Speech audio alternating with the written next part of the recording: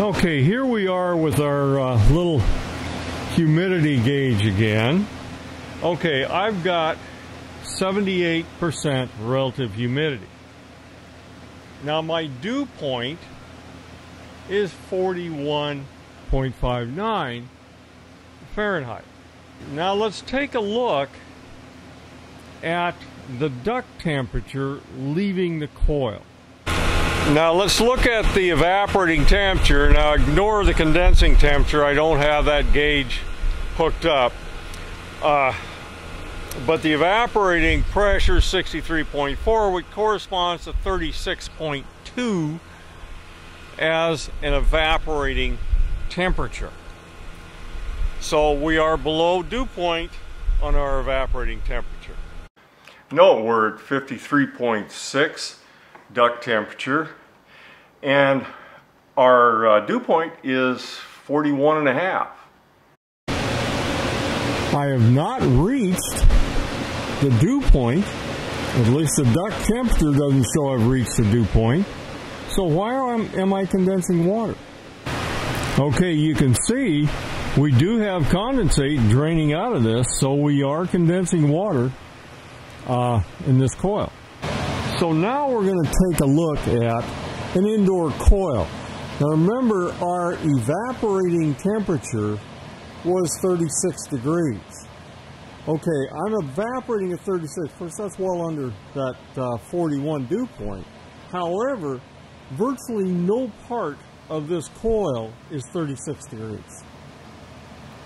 It's going to be somewhere between the 36 degrees and the supply air temperature, which I think was about 54. Let's look a little closer at this coil. Now this is an air conditioning coil, and it has the fins very close to each other. You can see they're really close.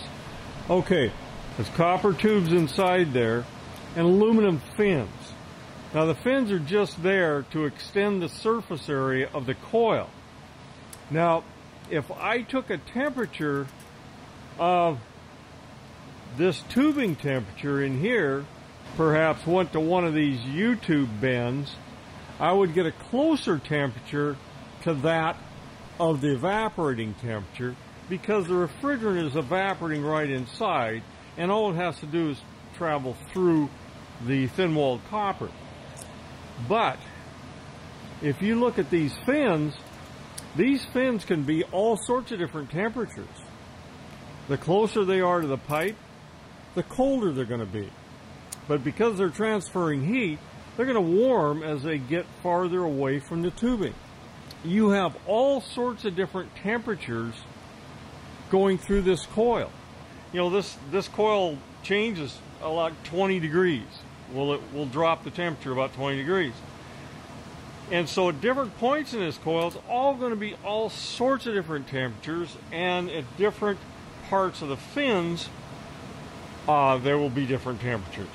So what the result is, very simple, is you'll be condensing on areas like this, because these are closer and probably below the dew point, so they will actually condense, and you'll usually see water on these things.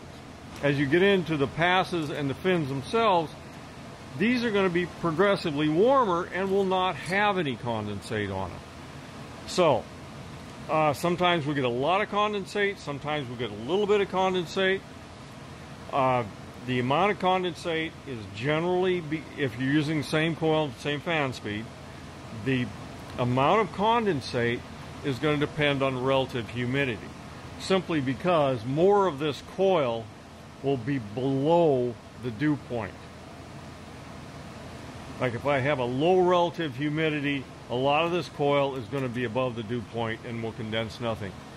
But if I have a very high dew point close to the ambient temperature or high relative humidity, then more of this will be condensing, and you'll condense more water.